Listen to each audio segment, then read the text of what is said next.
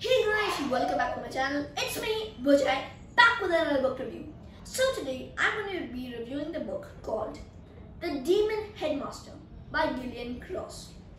Gillian is a world-renowned author who has written many books, and her most famous and popular one being the Demon Headmaster series.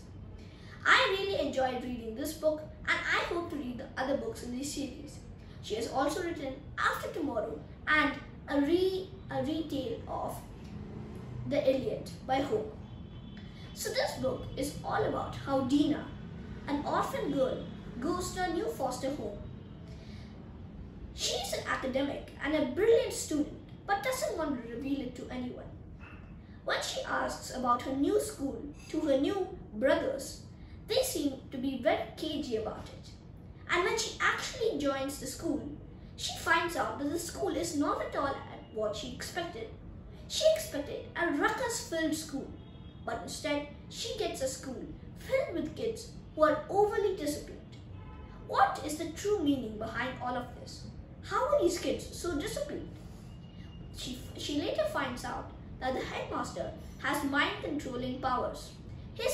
Looking at his eyes, even glancing at his eyes, could put you into a coma. I really enjoyed this book. It was full of plot twists and turns, unlike any other book I've read. I really enjoyed it, and it was a great thriller. I hope you have the pleasure of reading it too. If you enjoyed this video, be sure to subscribe, like, and share it with your friends. Thanks for watching. Bye!